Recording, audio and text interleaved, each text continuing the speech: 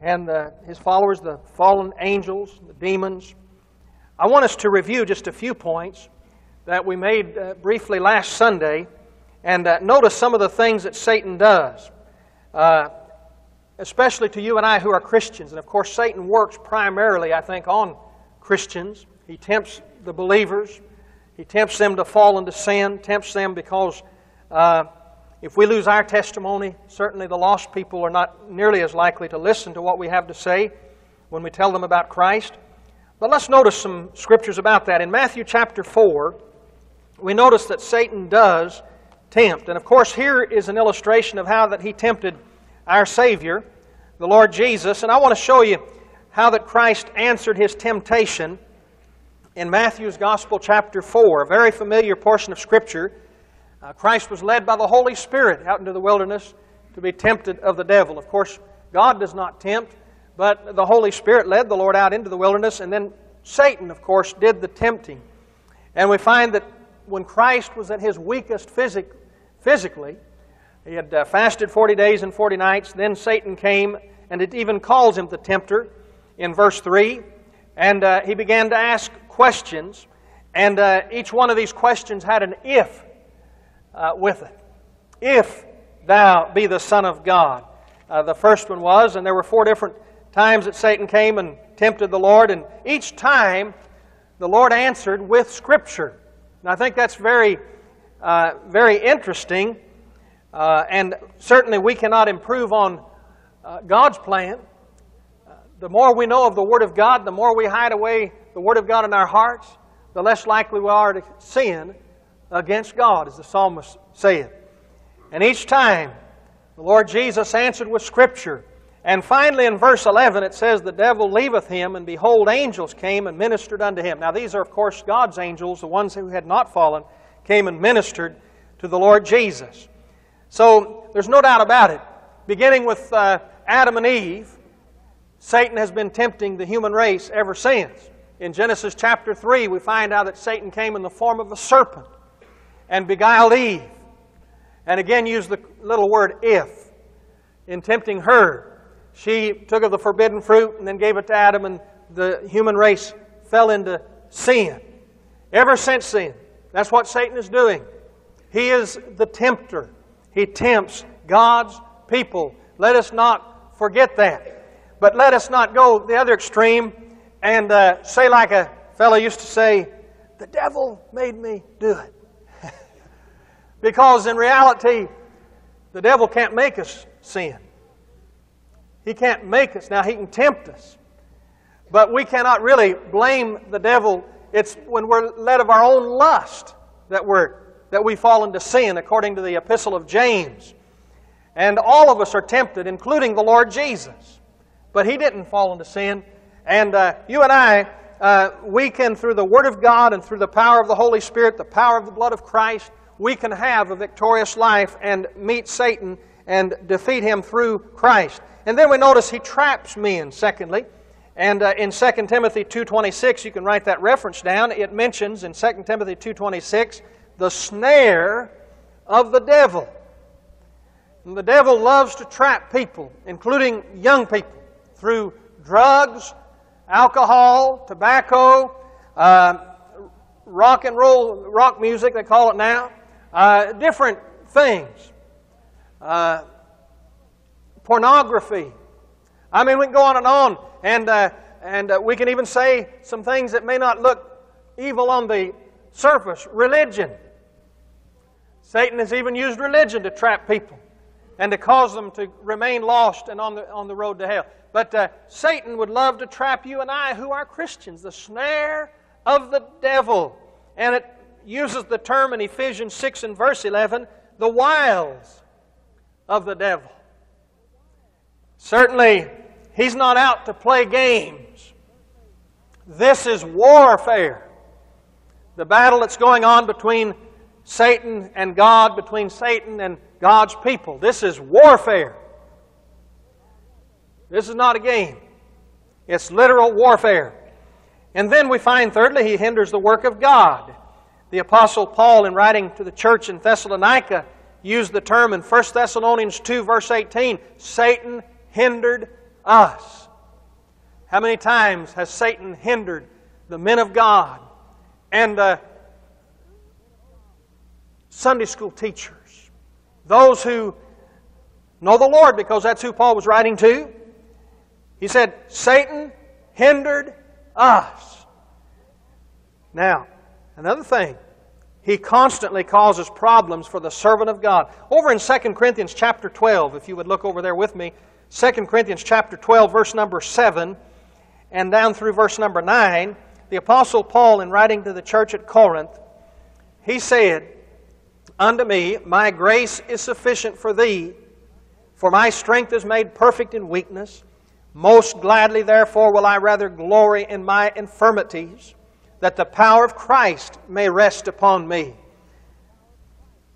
Therefore I take pleasure in infirmities, in reproaches, in necessities, in persecutions, in distresses for Christ's sake. Now go back to verse 7 and see what this problem was. And lest I should be exalted above measure through the abundance of the revelations, there was given to me a thorn in the flesh, the messenger of Satan to buffet me, lest I should be exalted above measure. You see how that Satan causes problems for the servant of God. I would say anyone that's really doing something for God, Satan is going to do all he can to trip them up. I mean, if Satan can cause the man of God, the preacher, to fall into sin, think of how many people are looking to him for leadership. I mean, he's to be an ensample to the flock, the Word of God says. So if the man of God falls into sin, a lot of the other folks are looking to him for leadership. How disillusioned they become. You see, there's a lot of responsibility, a lot of pressure put on the man of God because people are looking to him, and that's part of the territory. And the Sunday school teacher, the deacon, those who are in leadership that are set examples, how important it is that we lead people properly and realize that Satan will do everything he can to trip us up. In 1 John 2, verses 15 and 17, we're going to look at some scriptures here that really set down some principles that have always been and always will be, I suppose, except, of course, what I'm referring to as long as the sin is in the world. Ever since Adam and Eve sinned, up till the time Christ takes us home to glory, we see these areas. And in 1 John 2 and verse 15, writing to new believers, he said, Love not the world, neither the things that are in the world. Now we notice the word world here, we don't see the word Satan, but who is the God of the world? Who is the God of this world? Satan. All right? So I think we can say that Satan has something to do with this. Don't you think so? Love not the world, neither the things that are in the world. If any man love the world, the love of the Father is not in him. For all that is in the world, now notice, number one, the lust of the flesh. Number two, the lust of the eyes. And number three, the pride of life. Those are the three areas that Satan tempts people.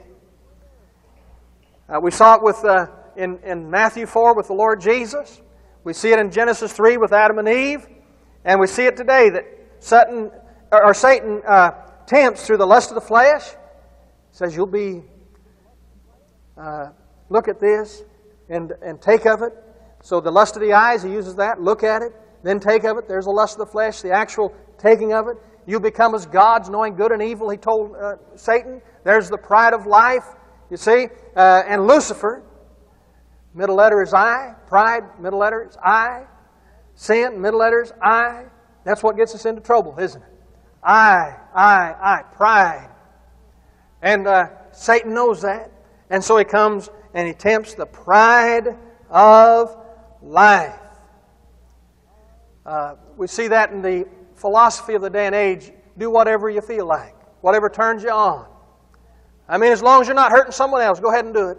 It's all right.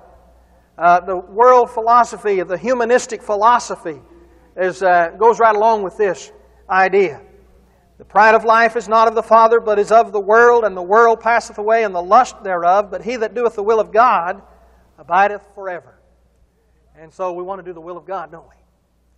And, of course, that begins in John 3:16. For God so loved the world that he gave his only begotten Son, that whosoever believeth in him should not perish but have everlasting life. God's will is that you receive His Son, Jesus Christ, as your Lord and Savior. No doubt about that. God's not willing that any should perish, but that all should come to repentance. 2 Peter 3 and verse 9 tells us. So Satan and his angels. Now let's look at the nucleus of this truth. Our enemy, Satan, is a very real being. Those, I'm sure our missionaries could tell us some real battles that they've had on the foreign mission fields with Satan. But did you know that Satan isn't confined to the foreign mission field? He, through his followers, is all over the world. He's the prince and the power of the air. As we said last Sunday, he's not omnipresent like God is, but yet Satan has so many followers that he has an influence all over the world. There's no doubt about that. And he's gaining more and more an influence right here in our own country. And I'm going to show you one of the ways that he's doing that in just a few minutes. But now, whether one believes that the demons and the fallen angels are the same thing or not, I don't think makes a whole lot of difference. We know one thing, that the followers of Satan are unclean, are seductive, and evil. Once in a while I like to share things with you that might be controversial in some people's minds, but I think once in a while we need to have our minds stimulated to do some real studying on our own and get some convictions on our own from the Word of God. These followers of Satan are very elusive and are real as Satan himself is real. Now, there are two extremes in this area in the mind. And God wants to control our mind. And primarily He controls our mind through the Word of God. But Satan also wants to control our mind, and there are two extremes. One extreme is the sound mind. In Philippians 2 and verse 5 it says, "Let this mind be in you which was also in Christ Jesus." But on the other extreme is the reprobate mind that Romans chapter 1 talks about. And how that God gave them up to a reprobate mind. It just impresses me the long suffering of God and the grace of God and the patience of God. But even His patience is going to run its course one day, and His judgment is going to come upon the earth, and the Bible says He's going to laugh at those who cry out for forgiveness and so on in Proverbs chapter 1. There's going to be a day that God will laugh at their calamity and will mock. You see, the reprobate mind, doing those things that are not convenient, that's the other extreme. Now, as we look at this great truth of Satan and his angels, we notice two references we shared with you last week. Jude verse number 6 was one of them. Jude verse number 6, where it says, "And the angels which kept not their first estate, but left their own habitation, He hath reserved in everlasting chains under darkness unto the judgment of the great day." Now there's one reference to the fallen angels, those who followed Lucifer. His name was Lucifer to start with, as one of the three named angels of God. And when he was cast down, of course, he became Satan. He became the devil. And along followed him, we believe about a third of the angels followed him. The angels of God. And they fell with Lucifer. And according to Scripture, it says here that they are chained up. It says, "He hath reserved in everlasting chains under darkness unto the judgment of the great day." And 2 Peter chapter 2 and verse 4 is another reference that deals with this same subject, where it says, "For if God spared not the angels that sinned, but cast them down to hell, and delivered them into chains of darkness to be reserved unto judgment." Now, I think for someone to say that some of the angels are chained, the fallen angels are chained, and some aren't, is to read something into the Scripture. In my own personal opinion, it seems to me that all of them are chained up. That's just the way the Scripture reads to me. And yet we know that there are demons. We know that. The Lord Jesus dealt with them on numerous occasions in the Gospels, with the maniac of Gadara in Mark chapter 5, and some other places where there was demons, followers of Satan. Now, where did they come from? Are they the same as the fallen angels? Well, my own personal opinion is that they aren't. But like I say, it doesn't make a whole lot of difference what you call them. They're real. They're evil. They're horrible. They're our enemies. They're of the devil completely. And we are waging a war against Satan and his followers. Now, there are those who, of course, believe in the gap theory, that there is a space of time between Genesis 1:1 and 1:2. As a matter of fact, years ago, that was pretty prominent. Most people, many of the Bible-believing students subscribe to that theory. Well, since then, there have been other thoughts along that line. But let's say if the gap theory was real, let's say that there is some merit to that. Evidently, there was some type of life before Adam and Eve because the Lord God told Adam and Eve to replenish the earth. And if you look up that word replenish, it means that there was some kind of life there before then. When Lucifer was cast down, those who subscribe to the gap theory believe that when Lucifer was cast down, that form of life, they did not have souls like man did. The only one that's ever had a soul in God's creation is man, Adam and Eve. God created him and breathed into his nostrils the breath of life, and man became a living soul. But if there was some type of life before that, that could have been those spirits, because animals have spirits. When they die, their spirit goes into the ground. But that could be some type of a creation that when they fell with Lucifer, their spirits could be those who have become demons. Now that's a theory. That's just a thought. I don't think it's worth a whole lot to fight about. You see, things that are worth to fight about are the fundamentals of the faith, like the blood atonement, things like that. But it's kind of an interesting study. Anything that's in the Word of God, I believe, is interesting to study, to see what God's Word has to teach us. But that's a possibility of where the demons came from. Now let's go over to Ephesians chapter 6. And I think that today, this will be our key scripture. Ephesians chapter 6. Let's look there from verse 11 through verse number 17. It says, first of all, in verse 11, put on the whole armor of God. Put it all on. And here's the reason, that you may be able to stand against the wiles, the methods, the wiles of the devil.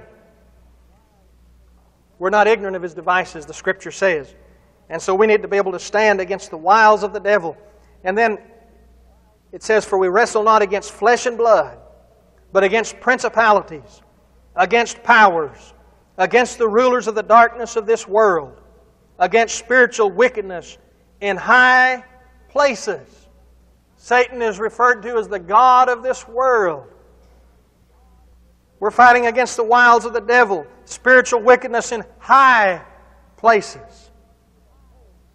Wherefore take unto you the whole armor of God.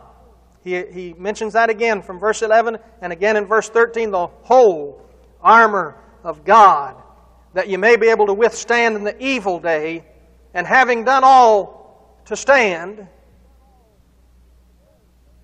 What does it say? After you've done everything you can do, after you've used every ounce of energy and everything you can possibly do, and you're about to pass out, he says to stand therefore. Just keep on standing. Is there ever an excuse for God's child to throw in the towel? I've always been amused at so many folks who come and say, well, I'm going to take a year off. I'm just going to rest for a while. And I've noticed those people. It seems like that year drags out to 2 years, and then 3 years, and then 4 years, and 5 years. I don't think there's a time for the person who's really bought by the blood of Jesus Christ, who belongs to Jesus Christ, to take time off from serving the Lord. That's why we need to be careful when God does call us into a service to be sure that God's calling us and that we're not doing it out of human emotion or some other reason. Be sure that it's God that's calling us to start with, and if He does call, His calls are without repentance. Stick with it. Stay in it. Keep doing it for the Lord. He said, after you've done all to stand, stand therefore, keep on standing, having your loins girt about with truth. Now notice the armor. Your loins girt about with truth. Having on then the breastplate of righteousness. And then He said to have your feet shod with the preparation of the gospel of peace. And then above all, this is very important. He said, above all, taking the shield of faith. We can't defeat Satan without faith. The shield of faith.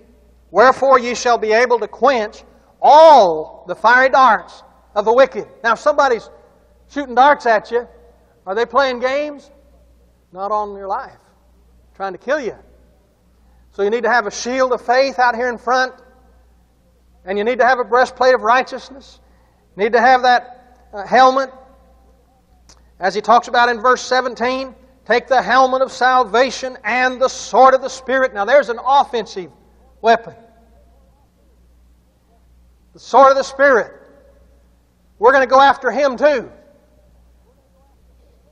You cannot stand still for God. You either have to go forward or you're going to go backwards.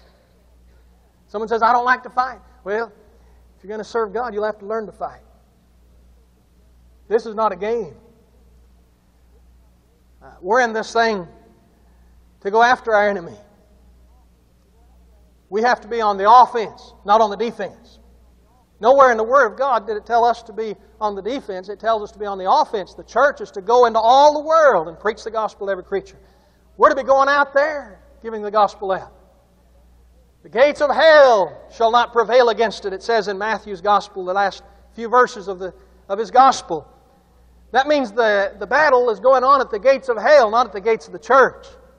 That's where churches get into trouble, when we think we're going to just kind of be to ourselves and so on. What we need to do is be on the offense, going after the lost.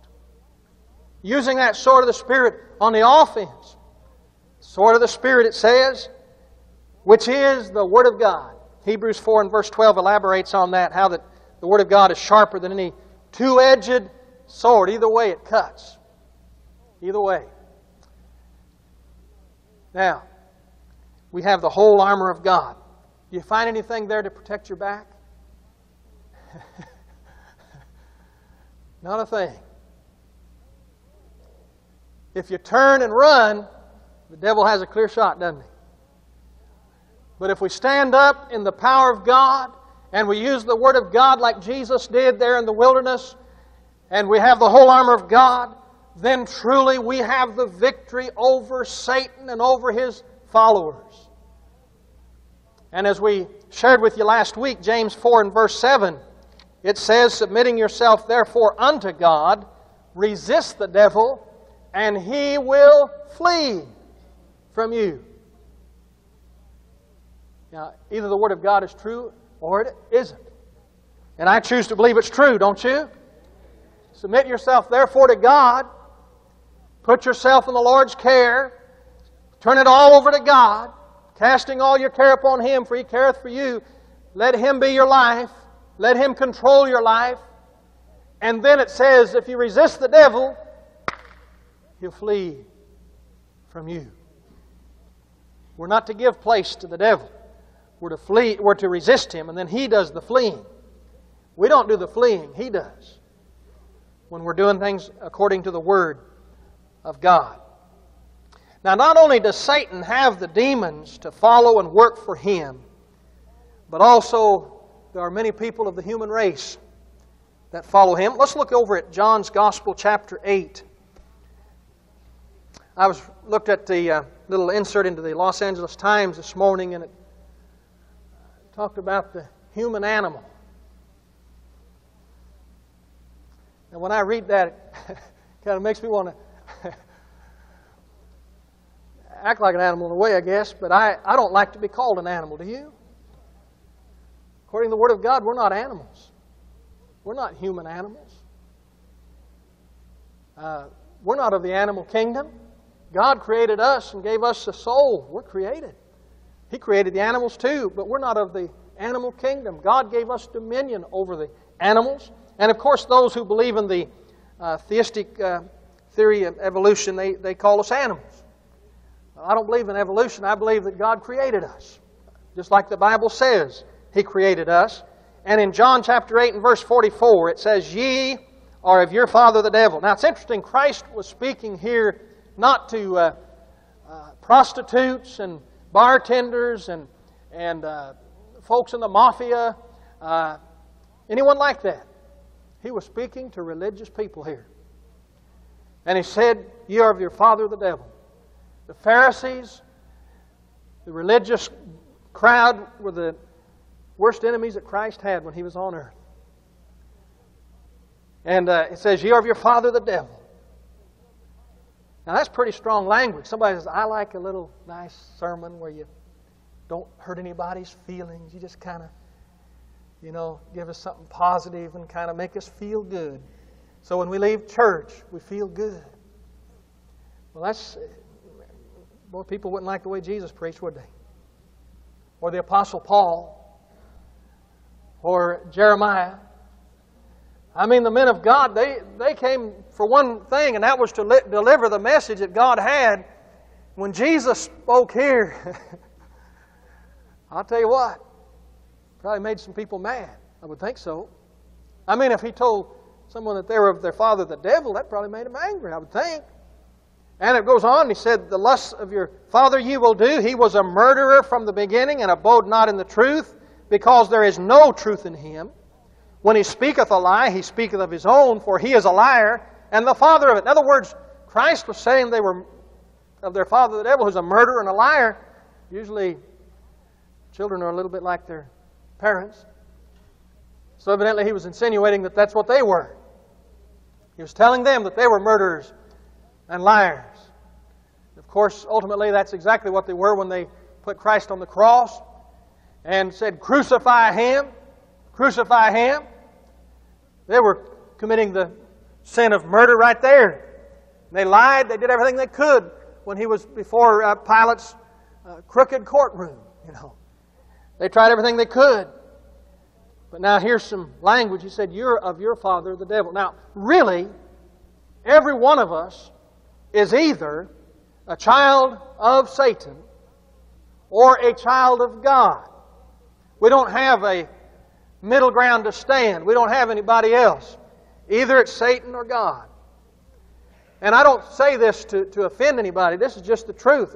One thing I found, if I teach the Word of God, if somebody gets mad, they'll just have to get mad at God because I didn't write it. I'm just an errand boy, just a messenger boy. And as long as I preach and teach the Word, then I'm on safe ground. And so if somebody gets mad, they just have to get mad at God. Sam Jones, the great Methodist evangelist of years ago, he said when he started out preaching, he was worried that he'd make somebody angry. Then he said after he preached a few years, he was concerned if somebody didn't get angry. He found out that preaching and teaching the Word of God, it's sharper than any two-edged sword, and there are those who are going to get angry anytime you give out the Word of God. But really, either you are a child of God or a child of Satan. Now, and keep in mind, these people were religious, but religion never saved anybody. Only Christ can save. He said in His own words, "I am the way, the truth, and the life.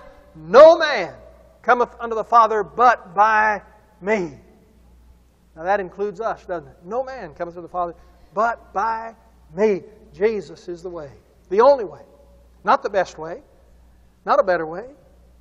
Not a preferential way or anything like that. He is the only way. And someone would say, "Well, that's kind of narrow, isn't it?" Aren't you glad there is a way? There didn't have to be a way at all, did there? But there is a way, and that's through Jesus Christ. And instead of saying, "Well, isn't that kind of narrow?" what you ought to be doing is saying, "Well, thank God there is a way, and I want to get there. I want to get there through the Lord Jesus." And "Ye are of your father the devil," he said. In 2 Corinthians 11, and of course review is one of the best methods of teaching. Repetition and review are two ways that we teach. And over in 2 Corinthians 11, we read this last week, but let's look at it again. Verses 13 through 15. The apostle said, "For such are false apostles." Now here are religious ministers, if you please. "For such are false apostles, deceitful workers, transforming themselves into the apostles of Christ." Now just because somebody says Jesus and speaks of Jesus Christ, whose end shall be according to their works. We have to be careful. Need to check out, folks, on the virgin birth and on the blood atonement of Jesus Christ, on these fundamentals of the Word of God, to see if they're really of God. And you can write down 1 John 4. That's a good place to test them out. 1 John 4 in the first few verses. Now let's just look at a little bit at the power of the demons. Now let me say this, too, in passing, that I believe any time the Bible speaks about a subject, we need to teach it, we need to preach it, we need to believe it. But God help us not to get sidetracked. I remember a certain person who I had a great deal of respect for, who was a tremendous man of God, but then he all of a sudden that's all he preached about was Satan. I mean, every message was about Satan and the demons. Every message. I'm not exaggerating this. That was his whole ministry. And in a matter of time, Satan got the best of him and he lost his ministry. And I personally believe this, that if all we do is get off on Satan, then we're giving him all the attention rather than God. And I believe that we need to be very careful that we always lift up Jesus Christ and glorify Jesus Christ. That's our message as Christians. But when it does speak about our enemy Satan, we certainly need to take a strong stand in opposition to him. Anything that he's for, we're against. He's our enemy. But we just need to line up with God, and that'll take care of itself, I think. Now, one Satan, but many demons. The word Satan is a Hebrew word for enemy or adversary. He is Satan, our enemy. The word devil is a Greek word for slanderer or accuser. He accuses the brethren night and day. He did that with Job, and he does it to us. He transforms himself into an angel of light, goes right into the presence of God, and accuses us. Satan is our enemy. He's our accuser. He's our slanderer. Now, the demons are known as several things, and I'll give you the references and what they're known as. Familiar spirits in Leviticus 19:31. Familiar spirits, Leviticus 19:31. Unclean spirits in Mark 1:23 through 27. Unclean spirits. And then they're known as evil spirits in Luke 7:21. Evil spirits. And then seducing spirits. Seduce, that has to do with temptation. Seducing spirits. 1 Timothy 4, verse 1. They're known as foul spirits in Mark 9:25. Foul spirits, Mark 9:25. And we find that their activities denote their power. It says in Ephesians 6 and verse 12 that we read a few minutes ago, in high places. Satan's the prince and the power of the air. We're fighting a war of spiritual. They're of spiritual darkness. You see, Satan's kingdom is a kingdom of darkness. God's kingdom is the kingdom of light. You and I who have been saved, we're of that kingdom, the kingdom of light. But now, the demons desire to possess bodies of individuals. Over in Mark chapter 5, we notice here I think one of the best illustrations of demon possession in the Word of God. Someone asked me the other day, do you believe that this is still, that there is still demon possession today? And I said, yes, I do believe there is still demon possession. I've talked to some folks who work in mental institutions. And I've had them say, some of those folks, that are extremely mentally ill, they have almost a superhuman power, energy, or strength that no one else has. And I think some of the mental illness could well be explained by demon possession. I don't believe all of it is, but some of it. I believe demons, of course, if this theory, going back to that theory I was mentioning a little while ago about some kind of creation before Adam and Eve, the demons, they desire to embody or to dwell in some kind of a body, and they desire to possess a body. And we find that that's what happened in Mark chapter 5 when Jesus gave them leave of this man who was possessed of a legion. We find in verse 8, for he said unto him, come out of the man, thou unclean spirit. And he asked him, what is thy name? And he answered, saying, my name is Legion, for we are many. This man couldn't be tied down with chains.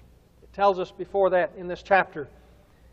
He was a maniac. He was crazy. He was naked. He scared everybody. I mean, and the devils in verse 12 besought him, saying, send us into the swine.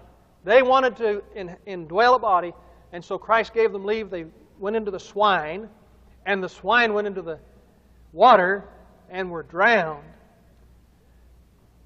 So these demons, you see, wanted to possess a body. Now, I don't know that we have the power. Mark chapter 16, it mentions right along with the tongues and all the other things of casting out the demons. And I don't know that we have the power to cast them out. I believe God does through prayer. I believe God has that power. Just like healing, I don't believe we have the power to heal somebody in ourselves as a faith healer, but I believe God has the power to heal. And thank God we've seen some folks heal recently through prayer, the anointing of oil. God has the power to heal. We don't, but God does. And I want to ask you, aren't you thankful that we have an all-powerful God who's able to do all things? I don't think I know I wouldn't be here today if it wasn't for that. God is able to watch after His own, meet their needs. And I just thank God for that. And I thank God we have a church that believes in a God who's able to reach down and to the uttermost and bring people up and put their feet upon the rock, Christ Jesus. Thank God for that. What does Satan do? And through the demons, there are many things mentioned in the Bible. Sorcery, witchcraft, astrology is mentioned in Daniel chapter 1. Did you know some folks, they put more stock in their horoscope than they do in the Word of God? Somebody says, I'm a Capricorn. Didn't think they looked like one, but I'm a Capricorn. I'm a Aquarius. Listen, I'd rather go by the Word of God than by a horoscope, wouldn't you? I think we're asking for problems. And some of these things we need to be very careful of. The word witchcraft in Galatians 5:20